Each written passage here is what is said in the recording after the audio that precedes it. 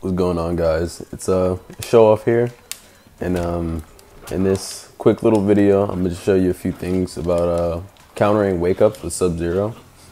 So and by wake ups I mean I'm talking about the up 3 wake up here. So I'm gonna set the bot get up attack to their up 3. So for Noob Saiba to be his Wrath boot here.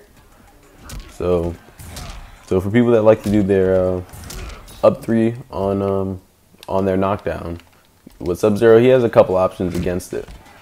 So usually if you just sit there and duck the wake up, it's a mid, so it's gonna hit you. But in some cases, if you use the down 4, you'll low profile it and it won't touch you at all, which is it's pretty good.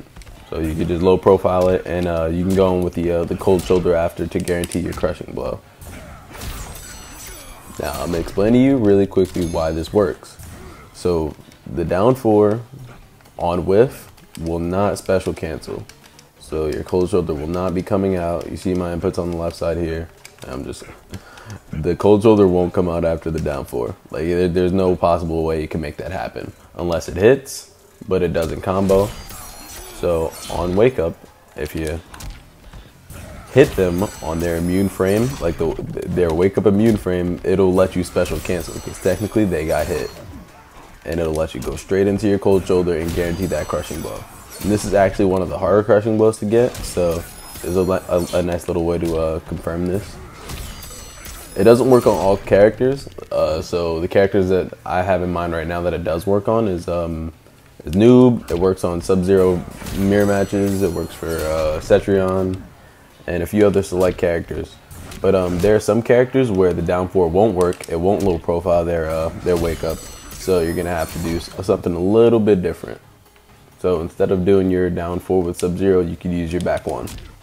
And this one is a little bit harder. You gotta space it a little bit better than I did just there, but it is definitely very much possible. So you gotta time it on their immune frames and hit them like that. It's a bit harder to do, but with some practice, if you can time it on their wake up, you can do it pretty consistently. So characters like Aaron Black with the little sand dust that he throws up in the air, the back 1 would be a lot better option than the down 4, because the down 4 will get you hit, but the back 1 be a lot safer.